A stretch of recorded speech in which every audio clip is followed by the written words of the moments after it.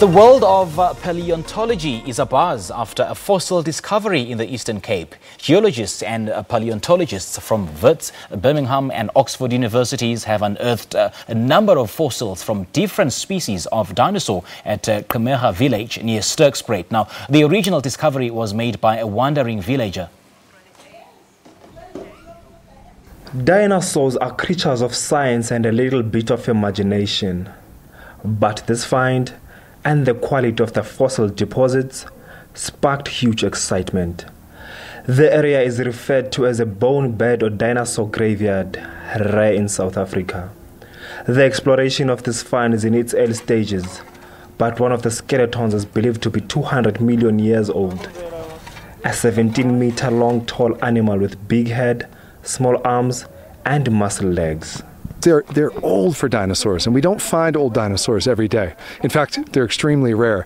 So this site is incredibly significant in that it has these ancient dinosaurs, and that as you look up the riverbed, there's a dinosaur fossil here, there's a skeleton here, there's another skeleton there. So it's very rich too. What we're doing is the start of a long process, and this is going to take at least 10 years, I would say, from the discovery phase all the way up to when we know what species they are, how big they were, what they ate, and that sort of thing.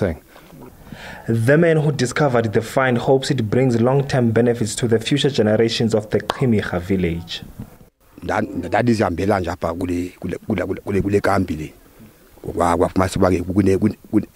I used to come here to look for pennies that were used by ancient people so I can go exchange them for money. Then I saw these bones and I showed my grandmother. She told me those were dead people's bones, so I threw them away. But one day I asked a man from my village, then we took it to a local geography teacher.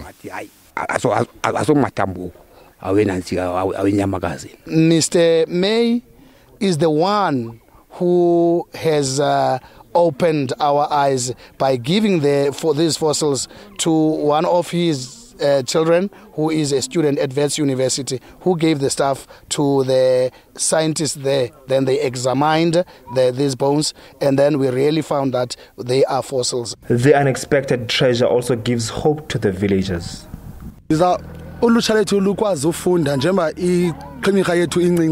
We hope this helps us and create development, be a tourist attraction, and give us jobs. This